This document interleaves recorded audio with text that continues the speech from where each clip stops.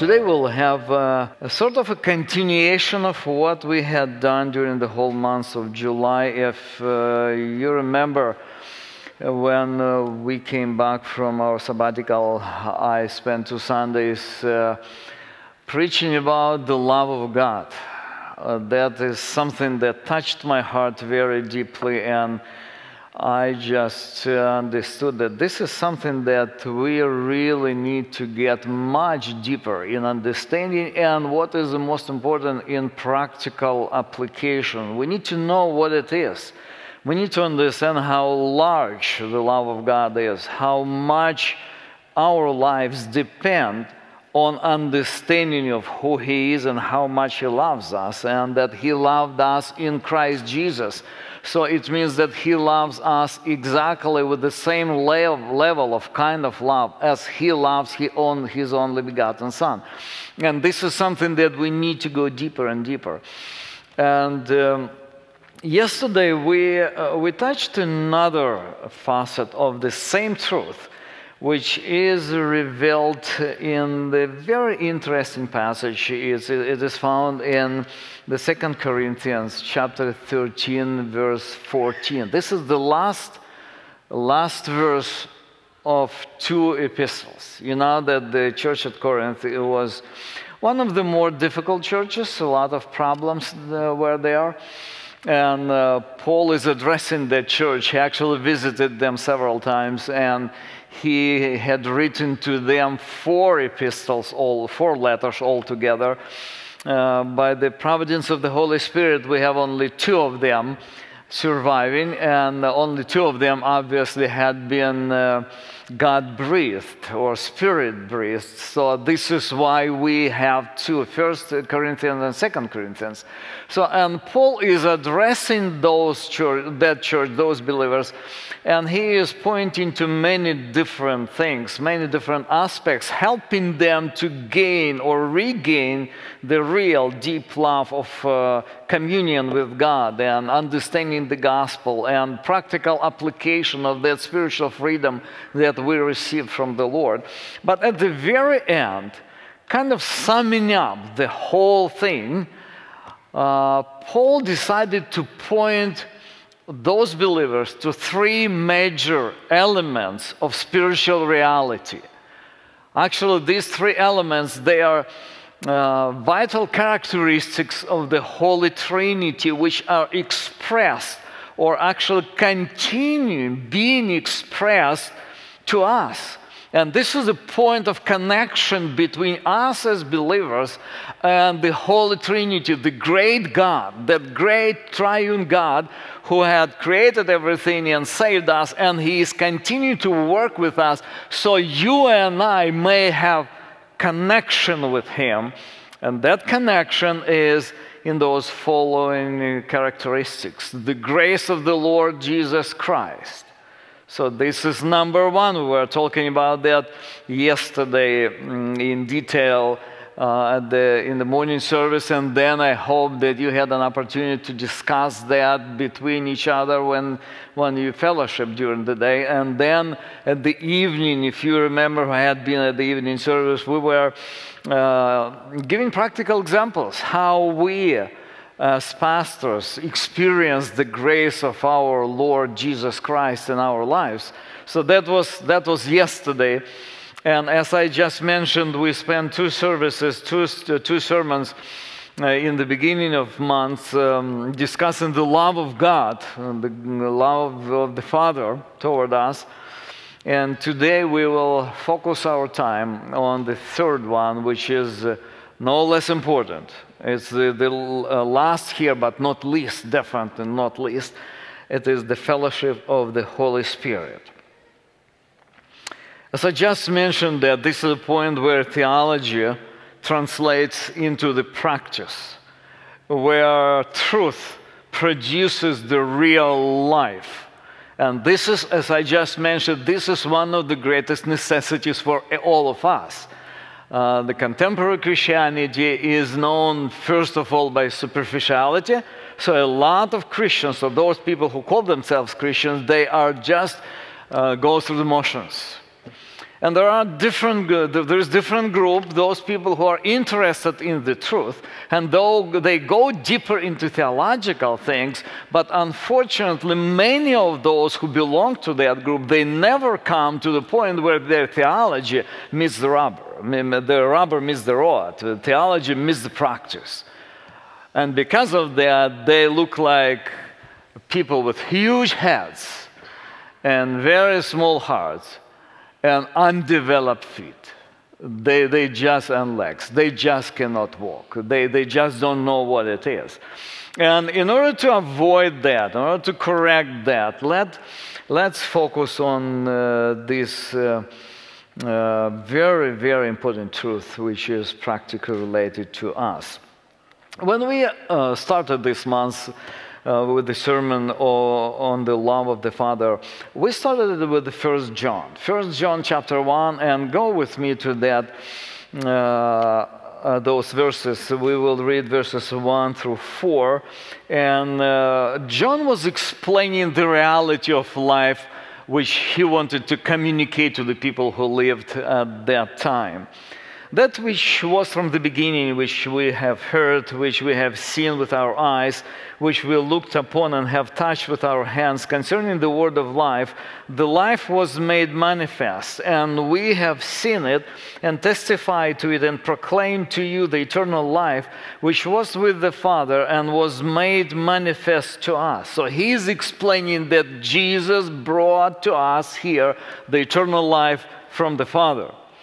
And he is saying, we saw that, we touched that, we actually gazed upon that, we spent time with that, we know that life. And now, in verse 3, that which we have seen and heard, we proclaim also to you, so that you too may have fellowship with us. And indeed, our fellowship is with the Father and with His Son, Jesus Christ. And we are writing these things so that our joy may be complete. So fellowship is the key word here. Actually, if you would look at this verse or these verses again, you can find here several times where Apostle is saying, so that you. In the beginning, he says, we proclaim this word to you so that you too may have fellowship with us and our fellowship with our Father. And then look at verse 4. And we are writing these things so that our joy may be complete. So he is including them with himself, or himself with them. So he is saying that there is a certain dynamic, there is a certain connection, relationship between Christ, and then Christ had fellowship with the apostles, and apostle had written this word, and now they communicated it to us so that we have fellowship with them, so that we have complete joy, have that freedom, have that real life, the sense of real life that God had brought to us through Jesus Christ. So the key element here is what is that connector, what connects us, and the connector is fellowship. When we were discussing these verses, I mentioned the very important element that we need to understand, that fellowship is not just spending time together. Quite often people today, they minimize or actually have completely wrong concept, wrong idea of the word fellowship. So they are thinking of fellowship as getting together, or hanging out, or conversing with each other, or spending time together. It is possible to have all of that and not having fellowship. Fellowship is, in the original, is a Greek word koinonia, which is translated as relationship characterized by sharing in common. So it's much deeper. Or another lexicon translates it like that: an association involving close mutual relationship and involvement. So fellowship plays a huge role in the life of the believer and in the life of the church as body of Christ, as the temple of Christ, temple of God. So the writers of various books today on the development of the church and Christian life are fond of mentioning that. This is a very popular word today, fellowship and community, especially at our times. And they are using that word, loading it with a very wrong ideas, very wrong concepts. And today especially, people elevate the idea of fellowship above the worship services, above the reading of God's Word, about spending time in prayer together. They would say, no, we will have fellowship, whatever it means. It means most often just empty time together. Just people are hanging out. People are just spending time watching movies or doing something, and they would have, it's fellowship, it's a community, but this is not the idea that God is expressing here. And we need to go deeper in order to understand what is Spirit-produced fellowship, which is capable of producing the real, deep life. Deep spiritual life, real life of God in our lives. This is what Paul is explaining here. It's kind of difficult concept, and there is one problem is that in that. The difficulty of the fellowship of the Spirit is that we don't feel and don't see and don't experience the Spirit Himself. We can experience, and we actually will always experience the result of the work of the Spirit. But as Jesus explained to Nicodemus, you remember, He explained him, He compared Spirit with the wind. He said that you cannot see the wind, but you can see how leaves are blown by the wind. You can see results of the Spirit, but you cannot have feeling. Some people say, I felt the presence of the Spirit. No, you cannot feel it. You can be aware of that, and we'll be talking about that. But you cannot feel the Spirit. There are many things which we as believers experience when we are interacting, or the Holy Spirit interacts with us. First, we are born by the Spirit, born again by the Spirit. There is no other way for a believer, for a person to become a believer without the direct supernatural work of the Spirit in our lives. Jesus was explaining that the Gospel of John, chapter 3, verses 5 through 7. Jesus is talking to Nicodemus, and he said, truly, truly, I say to you, unless one is born of water and the Spirit, he cannot enter the kingdom of God.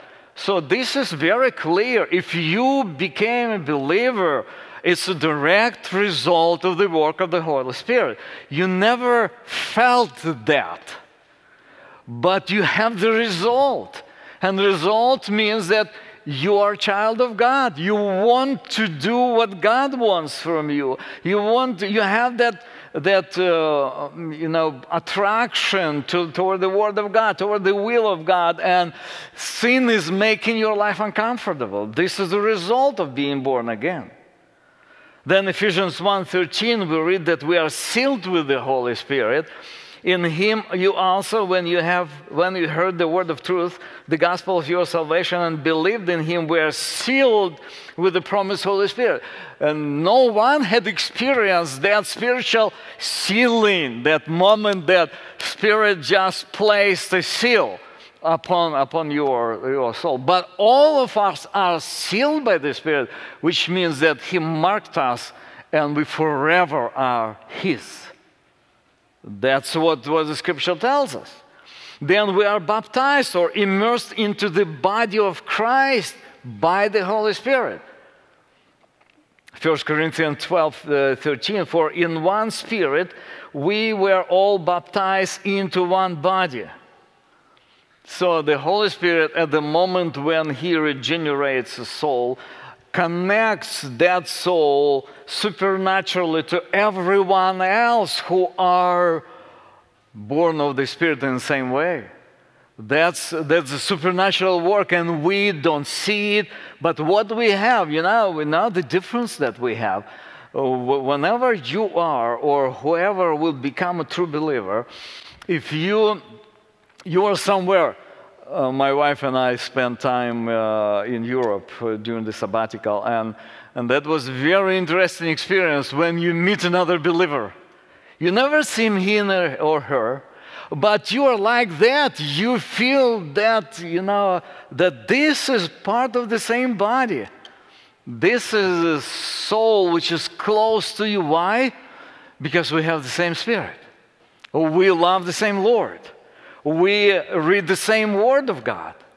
We pray together. So this is what happens when we are immersed we are baptized by the Spirit. We are immediately made one with all the people who belong to Christ. So the Holy Spirit transforms us from within. Ephesians 2 verses 19, we read that we are no longer strangers or aliens, and we are fellow citizens with the saints and members of the household of God, built on the foundation of the apostles and prophets, Christ Jesus himself being the cornerstone, in whom the whole structure being joined together grows into the temple, a holy temple of the Lord, in the Lord. In him you also are being built together into a dwelling place before God by the Spirit. So the Holy Spirit is continuously working on us, making us more suitable to be a part of God's temple. So this is all we cannot feel, but we experience the result all the time. And because of that, it is quite difficult to understand what is the fellowship of the Spirit. But when we read this verse, and let's go back to that verse, 2 Corinthians 13:14. When we read this verse, we see that subjective work of the Spirit, which we can feel actually, which we can experience. And that's the point which we just cannot afford to miss. This is something that we really need. The grace of the Lord Jesus Christ, and the love of God, and the fellowship of the Spirit be with you all. Just a few observations before we will dive deeper into that concept. The first, what we see here, the Holy Spirit. It is just not a superficial spirituality, some kind of emotional conditions or ecstatic experience that people have. No, we are talking about the Trinity. We are talking about God himself. We are talking about great God, the creator of the universe, and the Holy Spirit is the third person of that Holy Trinity. So he is talking not about pocket God that we have in order to fulfill our desires or to elevate our mood. No, this is not something like that. We are talking about great God. We are talking about part of the Holy Trinity. And that Holy Trinity, because of what Jesus Christ had done for you and me at the cross, that Holy Trinity now wants to interact with you. As I just mentioned, it's not something minimized. No, he is the same greatness God. He is the same unreachable God. The same God in the presence of whom the heaven and earth trembles. And now this God has fellowship with you. It's the Holy Spirit. Secondly, fellowship or koinonia, it's an essential quality of the personality of the Holy Spirit. We just mentioned that koinonia speaks about deep fellowship, but it's still fellowship. Fellowship means interaction. Fellowship means real connection, meaningful, conscious connection. So that means the God Himself, the Holy Trinity, third person of the Trinity, comes to us to connect with us, to connect with your soul, to interact with us. So this is what it means, fellowship here. He is the Spirit of fellowship. He connects the soul to the living God. Number 3, what we see here. Look at the last word, with you all. It's not something which belongs to the apostles or to the super Christians today. Most of us would say, yeah, of course, there are some Christians that are really spiritual. They know what it is. No, look what he's writing here. The fellowship of the Spirit will be with you all. And he's writing to Corinthians. And you remember the story there. There are a lot of problematic people. But when he starts that epistle, first and second, he greets them as saints. Yeah, troubled saints. Yeah, failing saints quite often. But they are saints. And this is why he ends his epistle with that very interesting and very powerful statement. The fellowship of the Spirit will be with you all. I want to remind you that the fellowship of the Spirit is essential for the having abundant life that we just mentioned. Let's go back to 1 John 1:3. That which we have seen and heard we proclaim also to you, so that you too may have fellowship with us. And indeed our fellowship is with the Father and His Son, so that our joy may be complete. So unfortunately, as I just mentioned, that many Christians today, they don't know what is fellowship of the Spirit. Instead, they either not having fellowship at all, or they have something that they substitute. They have some trivial get-together. Quite often is very shallow, very superficial, without any idea or concept of the Spirit in that, and they call it community, and they call it fellowship, they call it something spiritual. But the end result, unfortunately, doesn't matter what you call fellowship, but if you don't have fellowship of the Spirit, you will never experience that abundant life of complete joy and real freedom that was brought by Jesus from the Father and which is being transferred into our lives by the Holy Spirit. So this is kind of a large introduction, and now let's go into the idea, what it means. What is the fellowship of the Spirit? 3 things that we need to remember. I am trying to be as practical as possible, that everyone walking out from here would know what it means and what to do in relation to that. Number 1, how fellowship of the Spirit happens, it's being attentive to the Holy Spirit. Like any mode of communication, koinonia is based on interaction between persons. Holy Spirit is a person. It's not a force. It's not an idea. It's not a complex of the worldview. No, it's a person. It's a real God, and He interacts. So because of that, we need to know how to interact with Him. He comes with that interaction.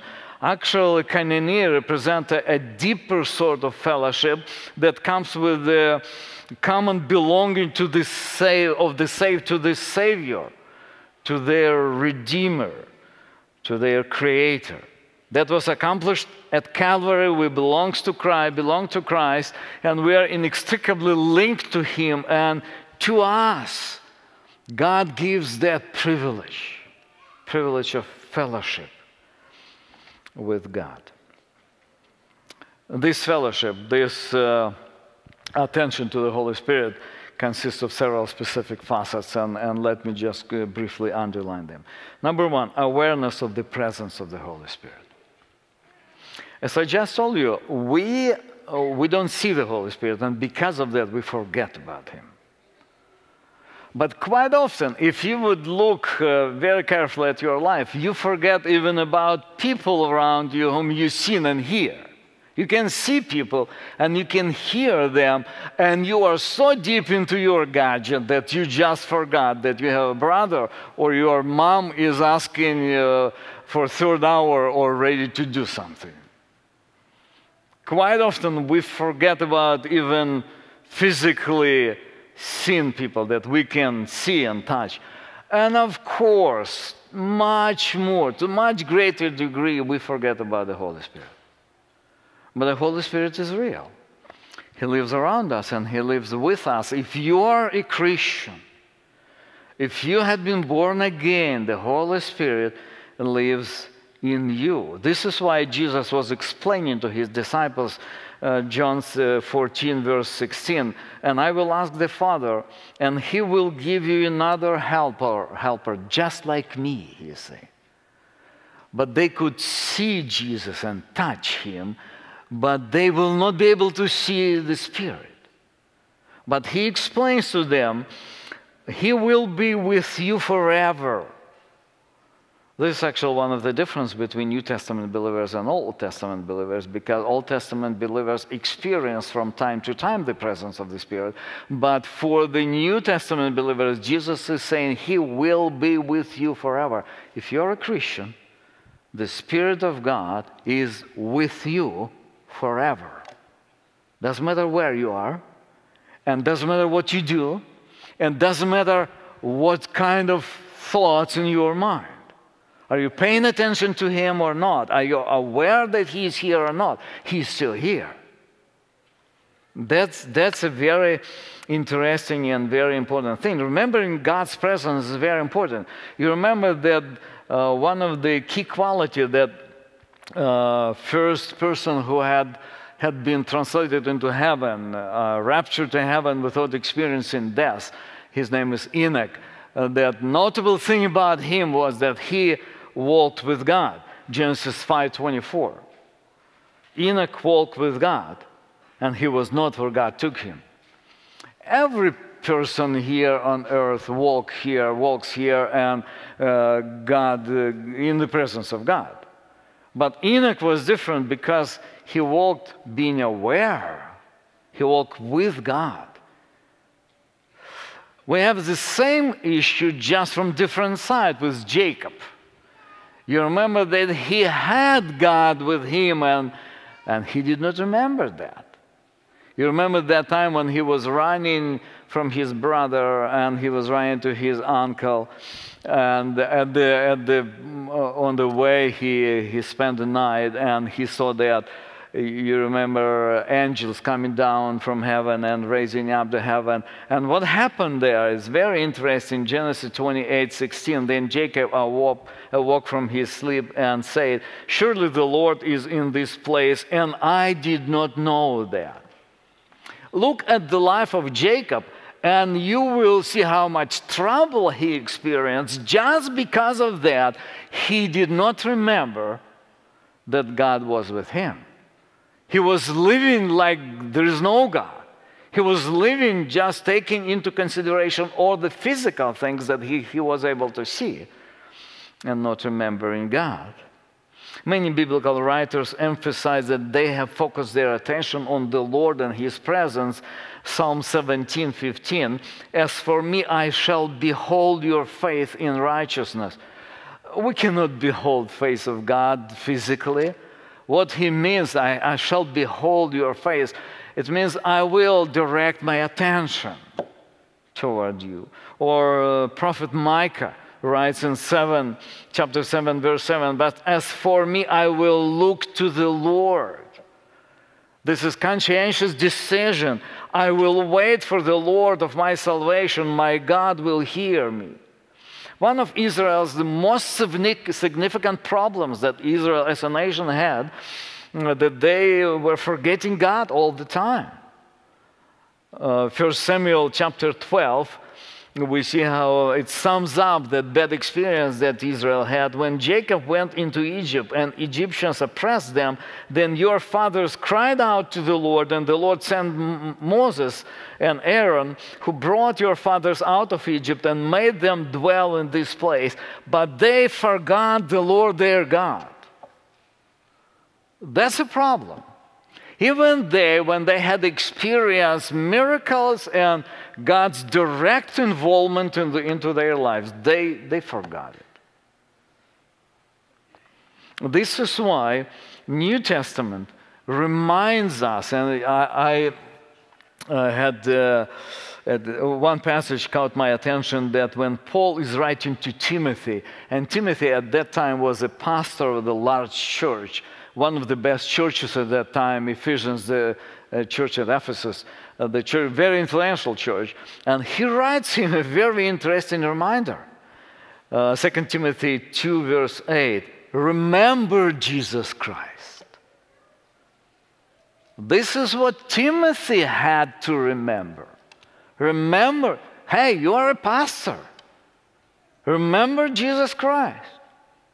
And of course, if a pastor needs to be reminded about that, all of us, we need to be reminded. Remember Jesus Christ.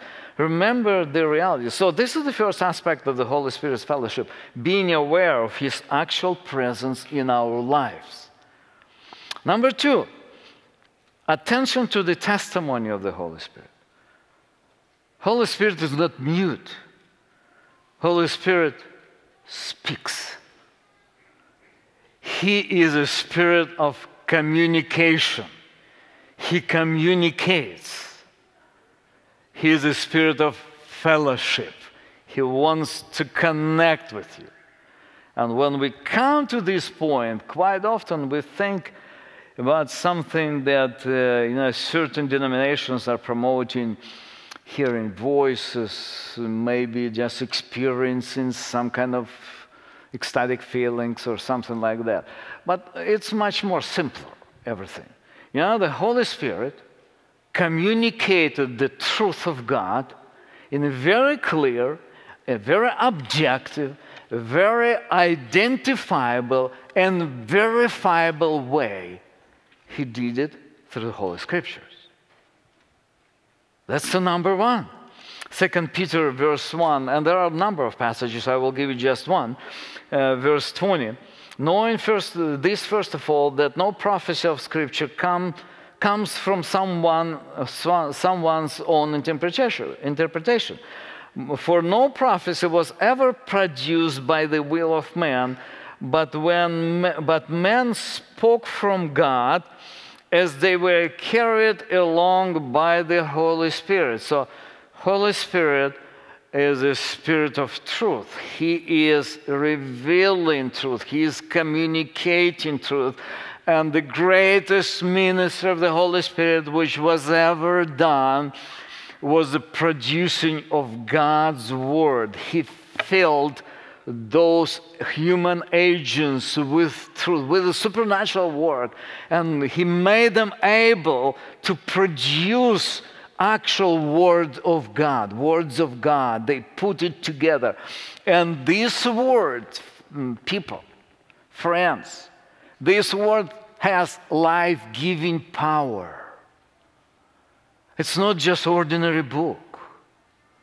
Like you read philosophies, or you read history, or you read some kind of self-help books. No. This is a miracle of the Holy Spirit. This is something that He produced to communicate to you, my friend, the God Himself. He's revealing God to us from the pages of Scripture. And this is why Scripture in many places, over and over again, speaks about the importance of us being fed by the Scripture, because this is a life-giving source. 1 Peter 2, verse 1 through 3. So put away all malice and all deceit and hypocrisy and envy and all slander. Like newborn infants, long for the pure spiritual milk, that by it you may grow into salvation. Friend, if you don't love the Word of God, if you don't long to the Word of God, to that spiritual milk, you will never grow. Never. There's no way. You may have physical muscles. You may have your mind exercised. You may have your career developed or whatever, but your soul will be a baby, still be an infant. Why? There's only one way. The only one way to feed your soul is the fellowship of the Spirit through the Word of God. This is what God is doing. John 15:26, we read, Jesus himself is saying, but when the Helper comes, whom I will send to you from the Father, Spirit of truth. It's not spirit of ecstasy, kind of ecstatic experience. It's not spirit of supernatural kind of focus pocus, that you look and you are amazed. Yeah, this is the Spirit. No. He is the Spirit of truth. This is His primary characteristic. God sent His Spirit to communicate truth to your soul, to my soul. This is the supernatural way of getting together with God, getting fellowship with God. Receiving the fellowship of the Spirit means to consciously immerse ourselves into the Word, into the Scriptures, set aside specific time to attentively read the Scriptures, understanding that the Lord Himself speaks to us through it. Now what I'm just amazed, what's going on with contemporary Christianity. Never before the Bible was so forgotten among Christians. Never before. Never before we experienced that total illiteracy, biblical illiteracy among Christians. We're just too busy. We have a bunch of Telegram channels to look. We have a bunch of social networks to check. We have a lot of things to do, and we have a lot of pleasures to catch. And because of that, we just don't have time for Scripture. But we want to be spiritual. We want to have community. We want to have fellowship. And of course, what kind of community you will have? If you're empty inside and you meet with another person who is empty inside, you just have that loud emptiness together. You'll watch movies that are empty and emptying you up even more. You will have conversations which have do not carry any significance spiritually. And then we all are Christians, and we all celebrate Christianity, and we of course oppose to homosexuality and all of those deviations. But we just don't have spiritual power. We just don't know what it is in reality. Because it's simple. But there's number 3. Of course, I have to rush because I have something more to say, and I can go deep into those things which are really concerning. It concerns me. What we experience today, it's real concerning. Number 3 is meditation on the Word of the Holy Spirit. So awareness of the presence. Do you want to experience fellowship of the Spirit? Number 1, be attentive, which starts with awareness that Holy Spirit's presence. If you are a Christian, He's present with you. Number 2, give attention to what He speaks about, to His testimony. Number 3, meditate on it. This is why it is very important to start the day with the Word of God. Some people say, no, I read it during a lunch break. That's good. Or I read the Bible at evening. That's also good. But you need something to feed on your thought process during the day. This is why, if you don't have much time, just spend enough time to get some nuggets from the Scripture that would carry your mind through the day that you would think about that. You know, meditating on the testimony of the Spirit is actually to reflect on what you have read and look through the lens of that at yourself, at circumstances around you, at the people around you, interpreting life through the Word of God, through the truth of God. And this is what it means, fellowship of the Spirit. And when you do that, if you do that, you will do that with a prayer, prayerfully. Because you just can't look at the world and not to pray. Look at the Word of God and look at what happens around, and look at your own failures and look at the people around you, and you will be reaching out to God and asking His work in your heart and in the people around you. Psalm 1, very famous passage. Blessed is the man who walks not in the counsel of the wicked, nor stands in the way of sinners, nor sits in the seat of scoffers, but his delight is in the law of the Lord, and on His law he meditates day and night. And look what happens. He is like a tree planted by the stream of water that yields its fruits in its season, and its leaves does not wither. In all that he does, he prospers. This is a very clear explanation that the Word of God should be an object of our meditation. Ongoing meditation. And this is what we see psalmists did. Psalm 119, verse 14, in the way of your testimonies I delight as much as in all riches. I will meditate on your precepts and fix my eyes on your ways. Look what's going on here. This is a real fellowship of the Spirit. He meditates on God's Word, and then through that lens, he is able to see ways of God, to interpret it, to understand. This is real spirituality. This is real fellowship of the Spirit. Or Psalm 63, look what he is writing about his experience. My soul will be satisfied as with fat and rich food, and my mouth will praise you with my joyful lips when I remember you upon my bed.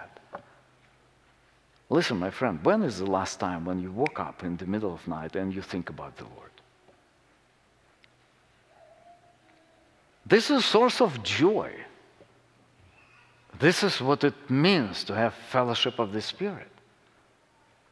This is the way of the true eternal life which is present in our lives here on earth.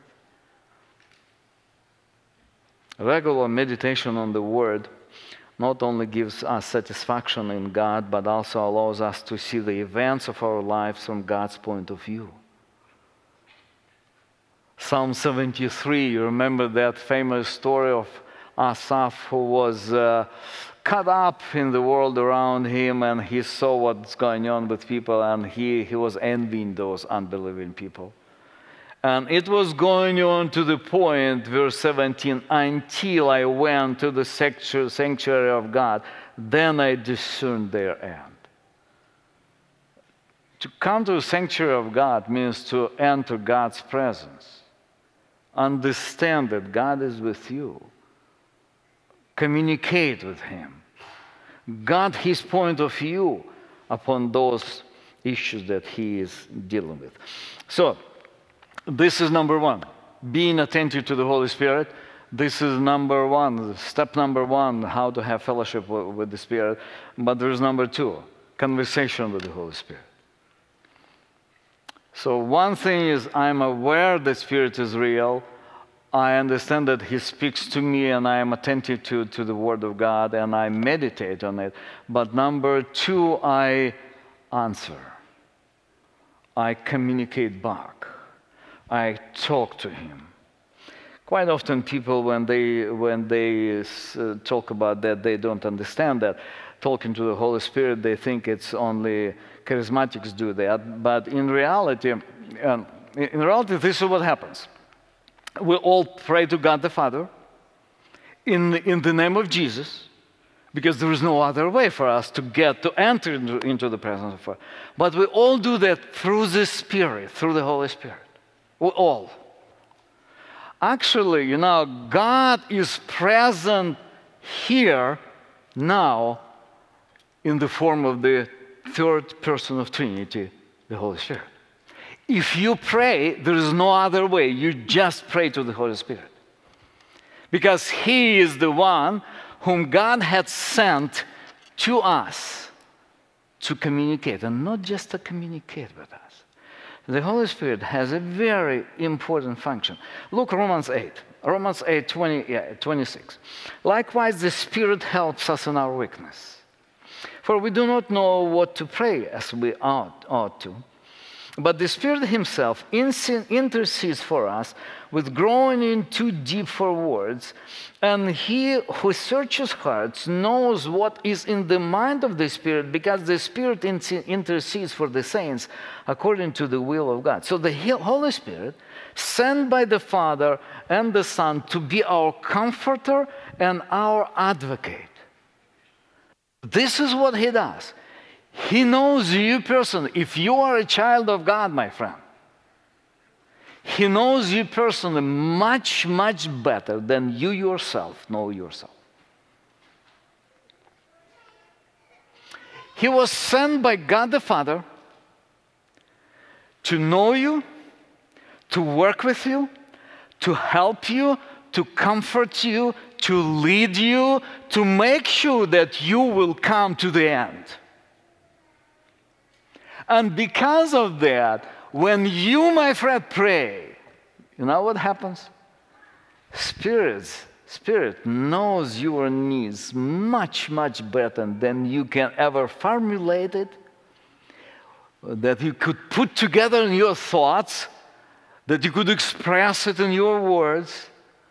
He understands you much better because He is dedicated. He was sent by the Father to you, to your life, my friend. And because of that, He intercedes for you personally. This is why we pray to the Holy Spirit. Yeah, we pray to the Father. We pray to the Trinity. We pray to the Godhead, to God Himself. But the point of connection, this is the only point of connection, is the Holy Spirit. The Holy Spirit, which is present in your life. So prayer as means of talking to God is a real tool for fellowshipping with Him. Through prayer, we become more conscious about God. We become aware of God, and in light of His person, we better understand life. We better understand ourselves. We better understand circumstances around us. And this is why prayer, through prayer, quite often becomes an instrument of bringing inner shalom into our hearts. You remember Philippians 4?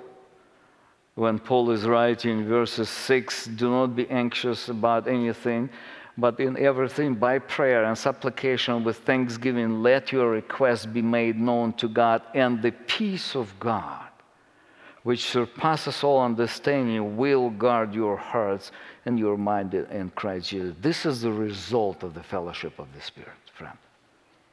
This is our purpose.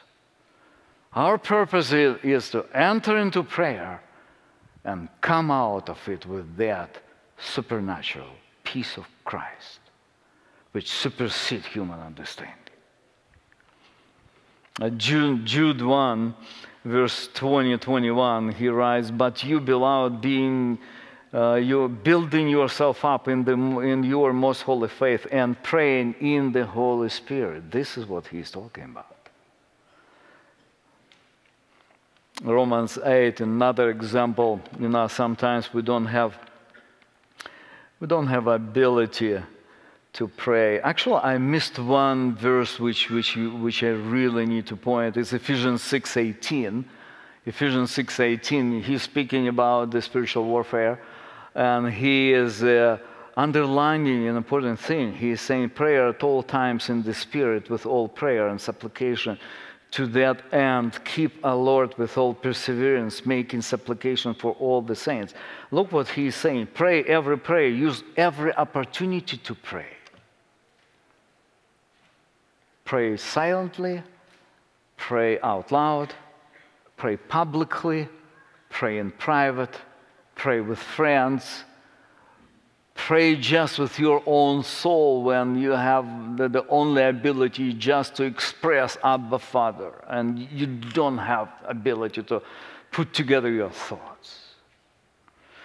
So that's number 2. Number 3, very quickly, submission to the Holy Spirit.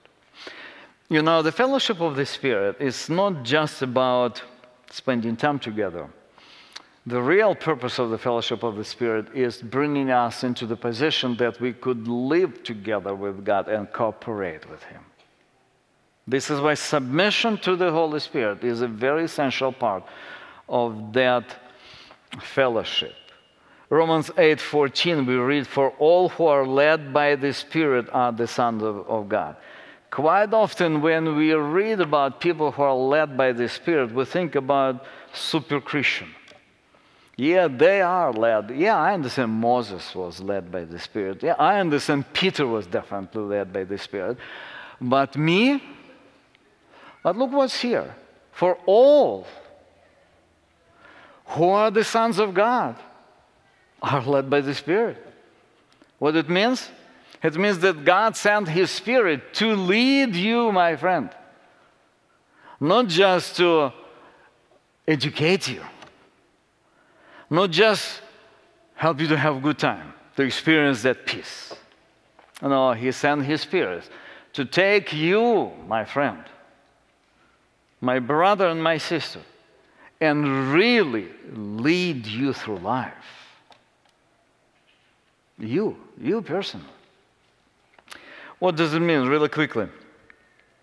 We know that guidance of the Holy Spirit is one of the most significant spiritual blessings that we have because we are adopted by God through Christ. We are human beings. We become agents of God's actions, His freedom, His love, His wisdom, His power, His soul-transforming word. And that's why Scripture warns us not to resist or quench the Spirit. 1 Thessalonians chapter 5, verses 16 through 22, we read, "Rejoice always, pray without ceasing, give thanks in all circumstances, for this is the will of God in Christ Jesus for you, and then do not quench the Spirit." You know how we quench the Spirit? You know how you quench people quench you? When you see your son and you are saying him, "Hey, don't do that. Hey, do this better. Hey, this life would be much better. This way of life would be much better." And he's continuing to ignore you. You know what he's doing? He's quenching you. This is exactly what happens when we ignore the Holy Spirit. Holy Spirit speaks to us. He actually puts together circumstances, and even now, even today, it's the work of the Holy Spirit that you are here. And that we are speaking about that you hear that. And you today may be attentive to what He's saying and react toward that, or you can quench it. You can brush it off and come out of that service and say, "Hey, Alexey just preached very well." Or maybe saying, or even forgetting about this. But unless you will react on what the Spirit is prompting you, my friend, you will be quenching the Holy Spirit. Or there's another problem that we have, Ephesians 4:29. We see that, "Let no corrupting talk come out of your mouth, but only such as is good for building up, as fits the occasion, that it may give grace to those who hear, and do not grieve the Holy Spirit of God." You know, we can quench the Holy Spirit when we ignore Him, but we grieve the Holy Spirit when we destroy what He is doing. You know what's written here? The very, very clear example when Holy Spirit is building up souls around us and we come down and we just tear them apart. And we are saying something which is not building up. We are offering, let's spend the time in an empty movie, and you yourself getting yourself in trouble, and you actually are taking your friends and destroying what the Holy Spirit tried to do in them last Sunday during the service. Now what you're doing? You're grieving the Holy Spirit. You're working against the Holy Spirit. That's serious. We live in a spiritual world. And Holy Spirit is really present, and Holy Spirit is really working in us, and we can either cooperate with Him or we can go against Him. So this is why submission to the Holy Spirit is a very important part of the fellowship of the Spirit. This is why in Ephesians 5:18 we read, "But do not get drunk with wine, for it is the debauchery, but be filled with the Spirit." So make sure that every part of your life is under control of the Spirit. We're getting close to the final prayer, and I just want to just sum up, just for all of us, some of the results, why we need that. They're very clear, and it's actually a huge topic, and I was debating about doing 2 sermons on that, but decided, okay, we just need to be concise, and we need to get that straight shot, that we need to understand what it means. So the results of the fellowship of the Spirit. Number 1, victory over sin and flesh. All of us are fighting with the flesh. And the only source of power to overcome flesh is the Spirit. Fellowship of the Spirit. Romans 8:13, "For if you live according to the flesh, you will die. But if by the Spirit," you need to underline this word, by the Spirit, "you put to death the deeds of the body, you will live." My friend, you don't have other power to overcome your flesh, just the Spirit of God. And if you don't exercise the fellowship of the Spirit, you will not have power of doing that. Oh, you know, my brothers and sisters, how many times I had seen people in my office who are genuinely saying to me, "Yes, I understand I am in sin. I understand I am doing something that I should not do, but I don't have strength to overcome that." And I see that. And I understand that he or she does not have strength to overcome that. And the reason why, there is no fellowship of the Spirit in your life.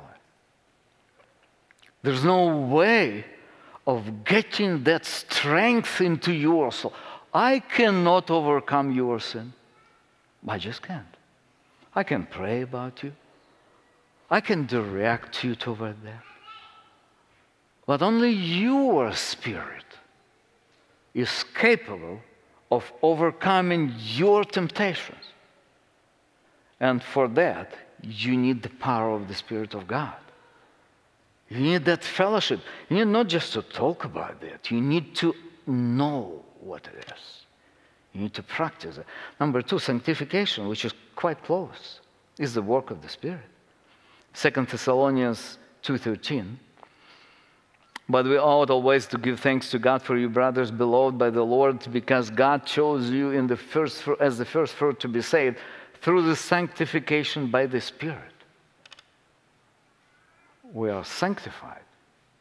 Number 3, which is related to that, is transformation into the image of Christ. So we are becoming more Christ-like as a result of the fellowship of the Spirit.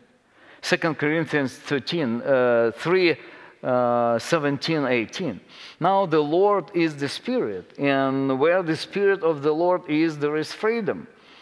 And we all, who with unveiled face, beholding the glory of the Lord," this is what the Spirit does through the Word of God, pointing us to Christ, "are being transformed into the same image from one degree of glory to another, for this comes from the Lord who is the Spirit." Growing in wisdom is the result of the work of the Holy Spirit. Ephesians 1:16, I do not cease to give thanks for you, remembering you in my prayers, that the God of our Lord Jesus Christ, the Father of glory, may give you the spirit of wisdom. That's a result of the work of the Holy Spirit. Inner freedom and strength of your person is a direct result of the fellowship of the Spirit. Galatians 5:22, but the fruit of the Spirit is love, joy, peace, patience, kindness, goodness, faithfulness, gentleness, self-control. All of that is a direct result of fellowshipping with the Spirit. Before we pray, I just want to underline that this is what we all need. If you are a young mother, if you would get immersed yourself in the fellowship of the Spirit early in the day, I understand it means losing half an hour of sleep. But it's not losing, it's investing. You'll get strength, which would carry you and give you peace and ability to be kind to your kids and to have that patience that you badly need as a result of the fellowship of the Spirit. If you're a man who spent the whole day working, the fellowship of the Holy Spirit will give you confidence, will give you hope, will help you to have proper attitude to everything which is around you. This is what we need. A young girl, as she learns the riches of the fellowship of the Spirit, will find joy and deep contentment that makes her independent of people and what they think and the circumstances around. And exactly the same we could say about the elderly who feel abandoned and just alone.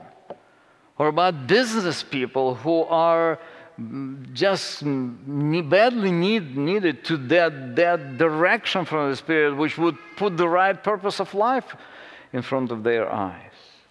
The list goes on and on.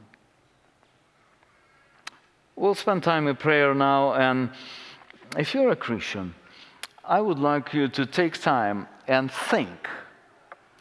Just think of a time when you experienced the real fellowship in the Holy Spirit. Just try to remember that time. Try to get back that taste. What does it mean? That time when you had that personal fellowship with the Holy Spirit.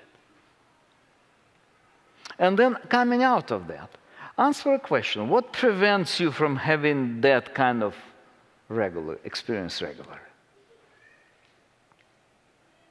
And number 3, are you ready today to dedicate yourself to have fellowship of the Spirit? It's a regular part of your life. Let's kneel down and spend some time in silent prayer. Talk to God and meditate on what you have heard.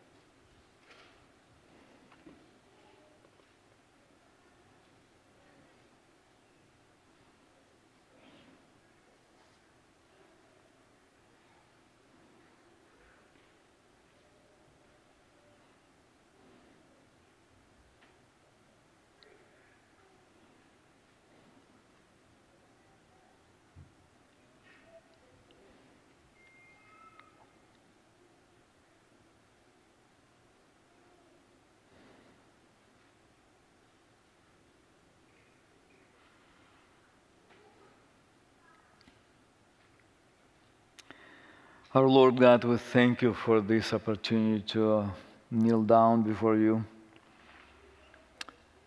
Thank you for the grace.